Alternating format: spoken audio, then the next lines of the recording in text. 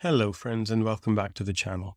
In this video we will quickly go over the main concepts of binomial expansion and then jump straight into solving the different types of problems that we typically encounter within the exams. Now the binomial theorem allows us to expand algebraic expressions of the form a plus b to the power of n for any positive integer as follows.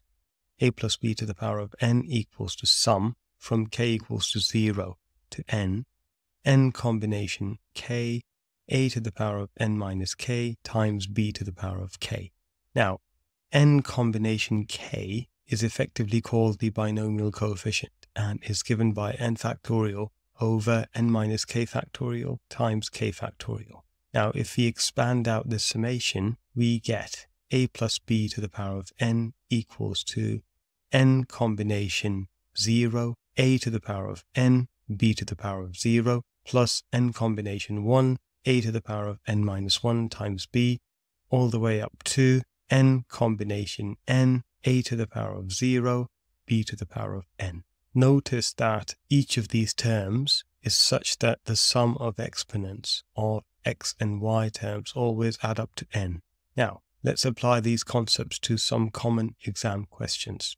So for the first question, we will consider the binomial expansion of x plus 2 to the power of 5. In this case, a equals to x, b equals to 2, and n equals to 5. Now, let's calculate each of the terms separately. So for k equals to 0, we get 5 combination 0, x to the 5 minus 0 times 2 to the 0. Now, 5 combination 0 is just 5 factorial over 5 factorial times 0 factorial, which is equal to 1, times x to the power of 5 times 2 to the power of 0, which of course is 1.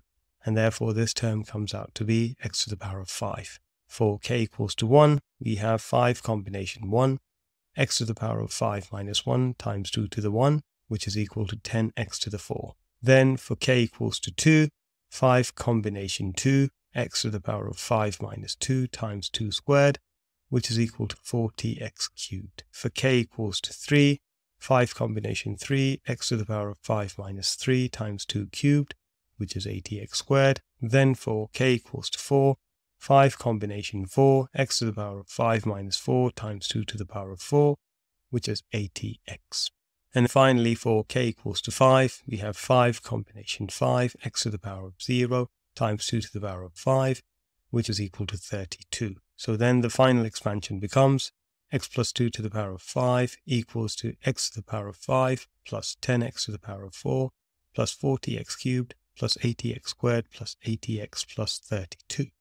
Now let's consider a more challenging example. Suppose we want to find, without calculator, the coefficient of x cubed term in the expansion of 2 plus 3x to the power of 6. In this case, a equals to 2, b equals to 3x, and n equals to 6.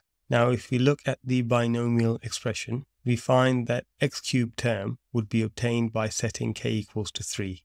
So that then means that the x cubed term can be written as 6 combination 3, 2 to the power of 3 times 3x whole to the power of 3. Now, 6 combination 3 is just 6 factorial over 3 factorial times 3 factorial, which of course is 6 times 5 times 4 over 1 times 2 times 3, multiplied by 2 cubed, which is 8, multiplied by 3x whole cubed, which of course is 27x cubed. So when we tidy up, we get 20 times 8 times 27x cubed, and therefore multiplying all the terms together, we get 4320 times x cubed. So that takes us to the end of the video. Thank you very much for watching. See you next time. Bye bye.